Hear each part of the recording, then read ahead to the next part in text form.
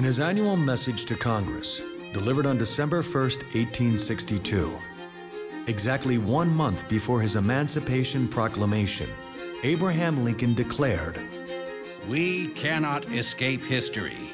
The fiery trial through which we pass will light us down in honor or dishonor to the latest generation."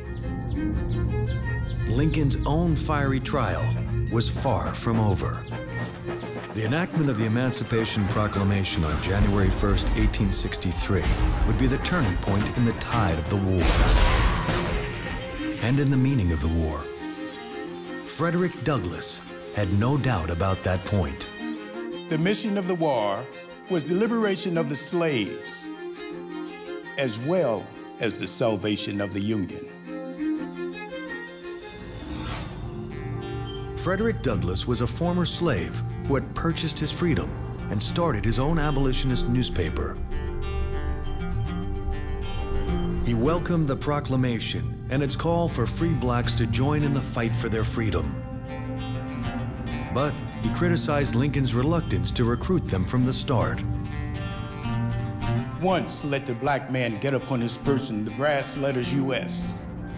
Let him get an eagle on his button and a musket on his shoulder and bullets in his pocket, and there is no power on earth which can deny that he has earned the right to citizenship in the United States. In 1863, Lincoln and Douglass met for the first time.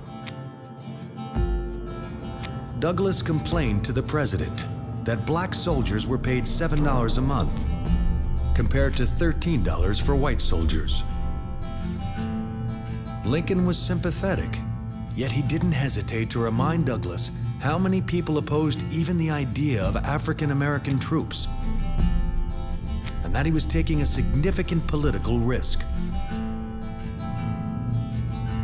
But the president assured Douglass that pay inequities would be addressed over time. On the equally sensitive issue of commissioning black officers, Lincoln said he would sign any commission sent to him. And while he hesitated to engage in reprisal killings, the president agreed that the brutal treatment accorded black soldiers captured by Confederates could not go unpunished. The two men parted that day with a promise to meet again. Following their meeting, Douglass took Lincoln at his word and worked tirelessly to help recruit 180,000 black soldiers, including 2 of his own sons, to serve in Union armies. More than 30,000 would make the supreme sacrifice. Their valor challenged racist notions and changed the face of the war. Over the next 2 years, Abraham Lincoln and Frederick Douglass would meet twice more. Their final encounter took place following Lincoln's second inauguration. When Douglass arrived at a reception at the White House that evening, he found that blacks were barred from attending.